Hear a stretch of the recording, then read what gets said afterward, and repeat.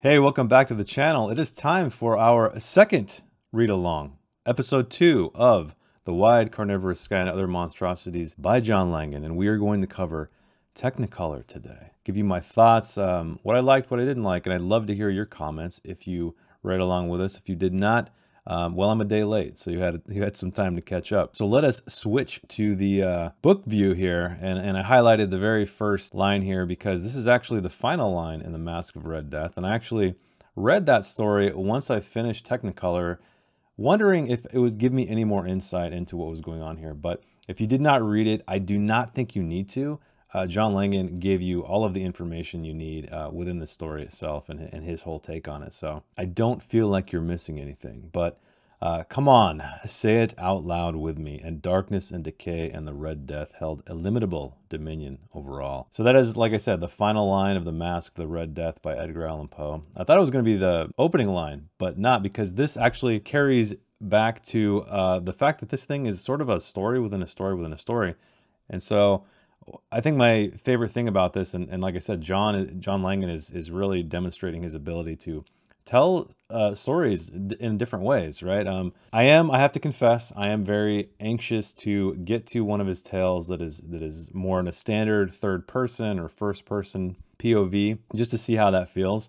Because as we know, that the last story we read was in kind of a play format. This one is in a second person, I guess, where we have someone addressing us as we're part of this classroom. But it's cool. I think it has an interesting effect because you feel like you're getting all of this information dumped on you.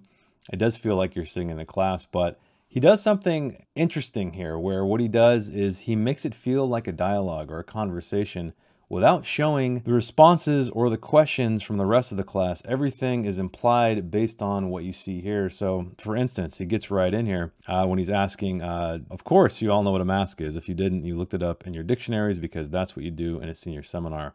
Anyone? And he responds, no, not a play, not exactly. Yes, good, okay. A masquerade is one sense of the word, a ball whose guests attend in costume. Anyone else? And so I thought this was kind of interesting way to do it. I've tried to do this in some of my own work, not this specifically, but kind of like when we were talking about the last story where we saw action demonstrated through dialogue. And I thought that was a really cool thing rather than having it narration. But I know I'm getting kind of nerdy in the weeds here, but I thought that was a really cool way, and it stood out to me, and it's another one I'm taking a mental note on for the future when I work on my own stuff. I took some notes here. I don't remember. Oh yeah, this is what I was just talking about. Cool interjections to make it feel like class, meaning there's no responses, but you kind of understand what they're asking based on the responses of the professor. And as you know, we go into this this literary analysis of The Mask of the Red Death very deeply, I might add. Now, I've never gone to a literary criticism or analysis class when I went to university, but whatever John Langan's doing here and whatever background his may be, he's very convincing on that front. It almost feels as if he has really deconstructed this story on his own and then weaved it into his own concoction. But as we move on, we learn that there is a man named Prosper, some character who allegedly was part of the Napoleon army, and he left trekking across Russia to die, essentially, which was kind of funny because it brought up a conversation in the Discord where somebody posted a link in there of, I think it was called like walking corpse syndrome, which is somebody who thinks they're dead, because there's a great line in here where he's talking about that he knew he was dead. He didn't think he was in some kind of frozen hell or some afterlife. He just knew he was dead and on Earth still, which is kind of an interesting concept and one that apparently is a real thing. And so I thought that was a cool little thing that was discovered on the Discord. And then we move on to something that this Prosper was discovering in this abbey. And he's talking about transumption. It's a term from classical rhetoric. It refers to the elision of a chain of associations. Sorry, sometimes I like to watch your heads explode. I love those little interjections there.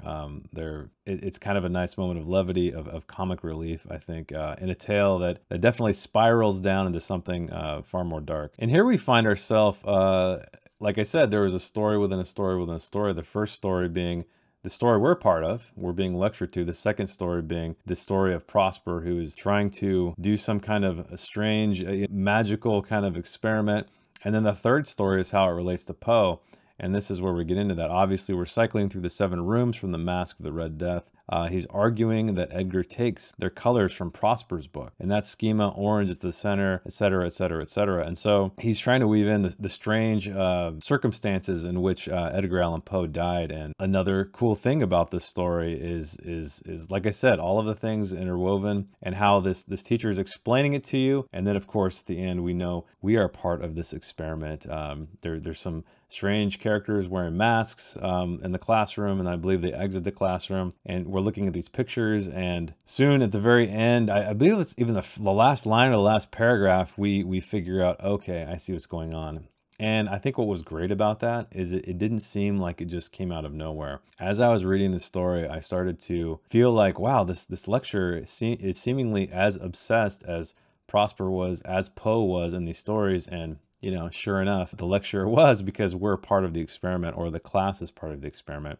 And I think that's a really good thing to note about John Langan's skill as a writer, is that nothing felt sort of as a complete surprise. It felt like it was building towards this thing. And I think if I were to read this in one sitting, which I did not, it'd be even more apparent, where you see the writing become more and more and more twisted, almost maddening, as this lecturer is becoming just completely infatuated with the words he or she is saying, and getting excited even, you know, for what is to come, because we don't know what's going to happen, but the lecturer does. And here is sort of the description of what's happening here. We want to know what happens when Prosper took the members of the salon, took into the Parisian catacombs. And so this is what the description was. Suppose that the real, what we take to be the real, imagine that world outside of the self, all this out here, is like a kind of writing. We write it together. We're continuously writing it together onto the surface of things, the paper, as it were. It isn't something we do consciously,